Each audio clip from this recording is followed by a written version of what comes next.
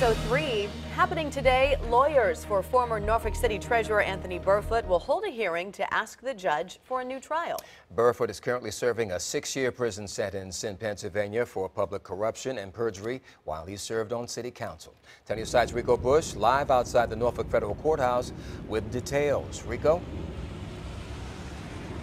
Well, Don, Katie, this afternoon, Burfoot's attorney Andrew Sachs was scheduled to appear here in court to ask a judge for a new trial based on newly discovered evidence. According to some court paperwork we just got our hands on, the Sachs' attorney wanted to bring in a medical witness to testify against a previous government witness in Burfoot's trial. However, this morning he is asking for that motion to be continued, and that's because he wants more time to present this new evidence to a judge. Meanwhile, the government is asking for this motion to be denied by that judge. But this morning, of course, we still hope to learn the background on this newly discovered evidence. This is the latest attempt to get the conviction and sentence of Norfolk former city treasurer overturned. In May, Burfoot's attorney also took another step to fight the charges and ruling, and Sachs filed paperwork with the 4th Circuit Court of Appeals.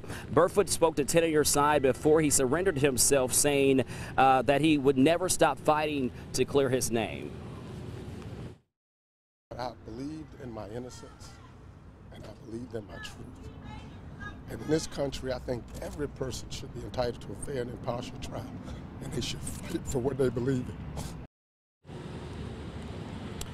Burfoot is currently serving a 6-year sentence for his conviction on corruption charges.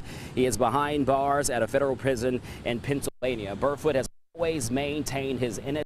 You'll hear more about his fight in just 30 minutes. For now, we're live in Norfolk. Rico Bush, 10 on Your Side.